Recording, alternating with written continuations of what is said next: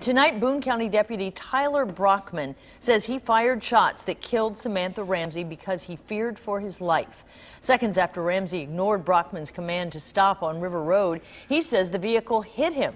He jumped to the hood to avoid injury and fired shots that hit the teenager. That information came in an anonymous release of a statement the deputy made to his supervisor. Meanwhile, Kentucky State Police declined to take the lead in the investigation, instead offering technical assistance.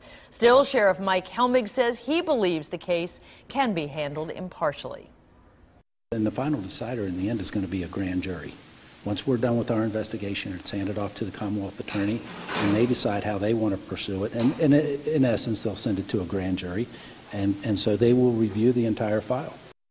Meanwhile, Ramsey's friends continue to visit a makeshift memorial at the shooting site as her family prepares for a Friday visitation and Saturday funeral in Ludlow. Gary Frank, the family's attorney, issued this statement.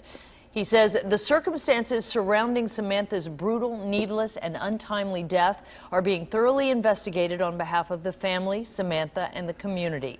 Samantha's family has appropriately and continuously requested prayers for all who are involved or suffering Samantha's loss.